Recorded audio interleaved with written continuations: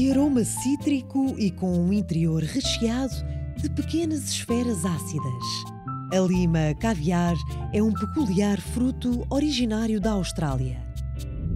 Na região da Bairrada, em Anadia, Guida Pereira encontrou as condições ideais para a produção deste fruto. Isto é uma árvore de origem australiana, é um citrino, daí é lima, mas é caviar. Porquê? Porque por dentro parece ovas, daí vem o nome caviar. É um caviar, também quem chama limão cítrico. Comecei com isto para aí há uns 7, 8 anos atrás, a experimentar. Comprámos as primeiras plantas, que foram cerca de 100 plantas, e como ninguém conhece muito bem a forma de cultivo disto, andámos a experimentar. Primeiro metemos-las dentro de alguma estufa, porque havia quem dizia que isto queimava-se muito com as geadas, e na realidade acontecia isso.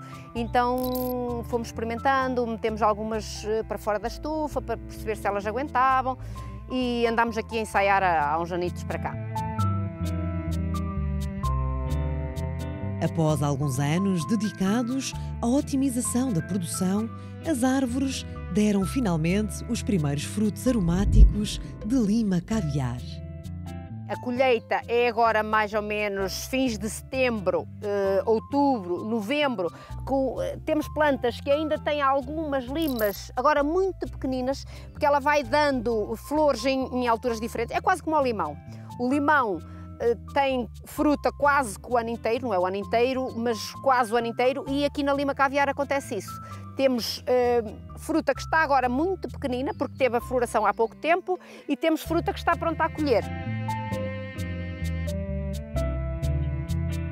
A lima caviar tem um formato alongado e o seu interior surpreende pela presença de pequenas esferas, muito semelhantes ao caviar. A sua raridade confere-lhe um alto valor comercial, com grande procura num mercado diferenciado. Isto é um fruto diferenciado, é um fruto caro.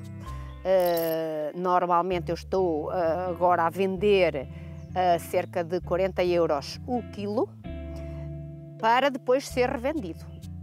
Há quem fala em 100, 100 e tal euros o quilo, daí se vê que é um fruto caro, que não chega à mesa de toda a gente. O mercado potencial para este fruto é os restaurantes de gourmet, os portugueses para fora, as marisqueiras, os franceses usam muito isto para as ostras, também há quem use isto no gin, no champanhe, nas saladas, é usado em mil e uma coisa.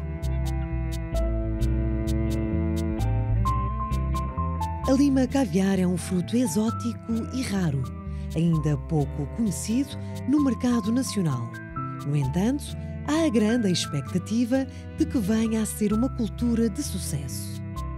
Eu agora vou aumentar a minha área de produção, mais cerca de 500 plantas, porque acredito na cultura, acredito que há venda para elas.